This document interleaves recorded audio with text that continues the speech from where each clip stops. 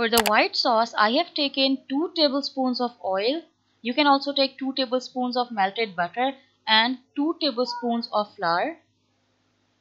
And for the seasoning, I've taken half teaspoon of salt, half a teaspoon of black pepper powder, half teaspoon chicken powder, and half a teaspoon of all herbs mix, which had thyme, basil, oregano, and parsley, and some garlic powder.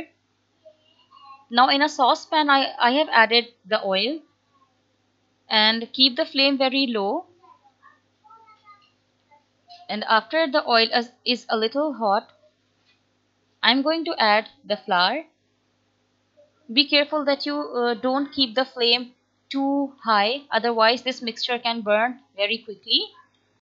Keep the flame very low and stir this mixture for about 1 to 2 minutes until you see that it has turned a little golden brown in color and all the raw smell of flour has gone.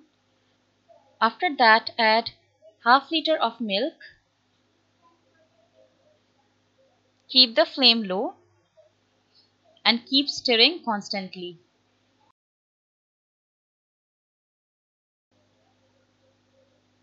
Now you can see I am adding the milk and stirring constantly.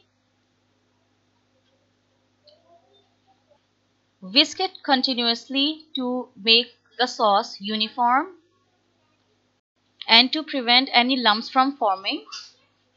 So whisk it very well. And after you see that your sauce has started to boil, just put the flame to low and simmer it until it thickens. As you can see, I've added all the seasonings.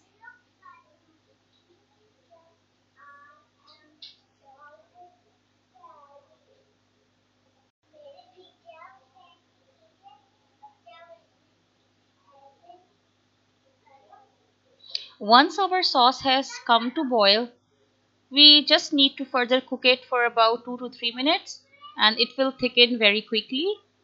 You can thicken it according to your desired consistency. So after it has thickened, our white sauce is ready.